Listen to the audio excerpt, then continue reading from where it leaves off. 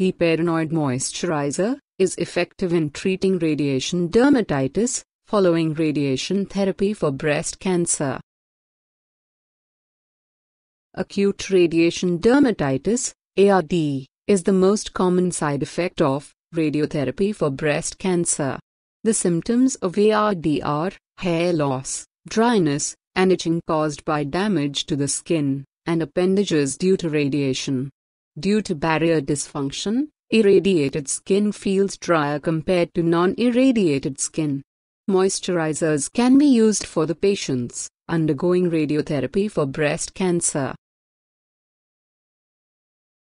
The main objective of the study was to evaluate the effect of Heparinoid moisturizer on the skin water content after whole breast radiotherapy using corneometer in the patients with breast cancer. Skin-related signs and symptoms were also assessed. The study was a randomized controlled trial, in which the patients with breast cancer were selected randomly. In total 62 patients consented to participate in the study, wherein there were 3 withdrawals. 30 patients were treated with Heparinoid moisturizer, and 32 were on the control group. The inclusion criteria for the study was patients with carcinomas treated by lumpectomy, women who were aged 30 to 65 years, with non-inflammatory breast cancer. The tumor should be located outside the inner upper quadrant, which was designated as skin water content measurement site.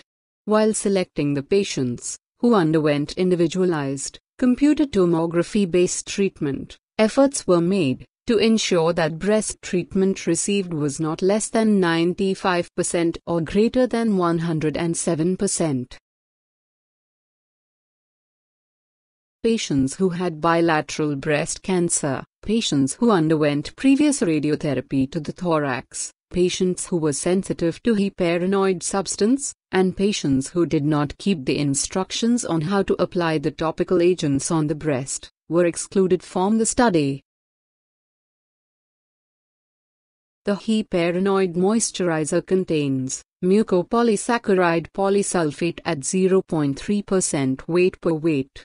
The patients were instructed to apply the moisturizer twice daily from 2 weeks, following whole breast radiation therapy, and to continue the use for 3 months, after completion of whole breast radiation therapy.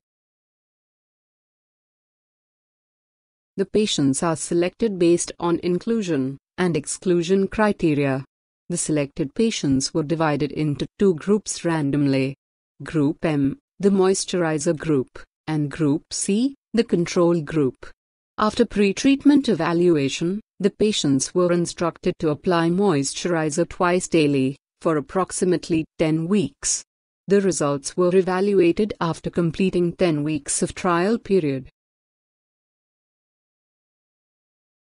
The skin water content was measured prior to whole breast radiation, on the last day of whole breast radiation therapy, and 2 weeks, 4 weeks, and 3 months, following whole breast radiation therapy.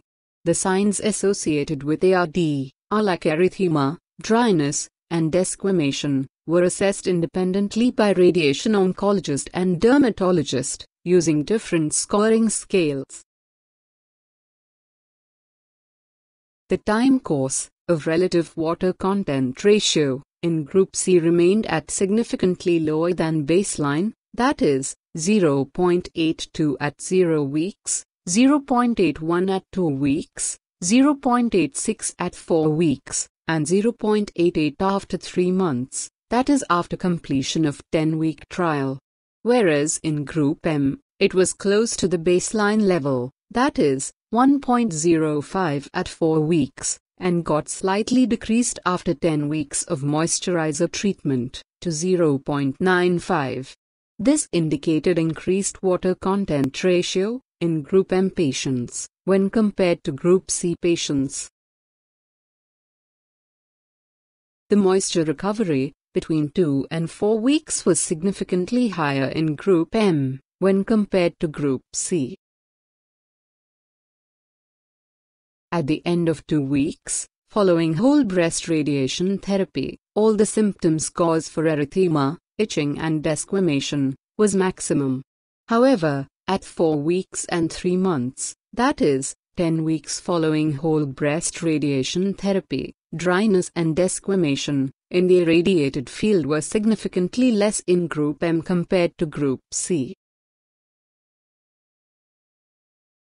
The study confirmed that treatment with Heparinoid moisturizer for 2 weeks, following whole breast radiation therapy, significantly increased the skin water content, and also helped to improve the skin dryness and desquamation in patients who underwent whole breast radiotherapy for breast cancer.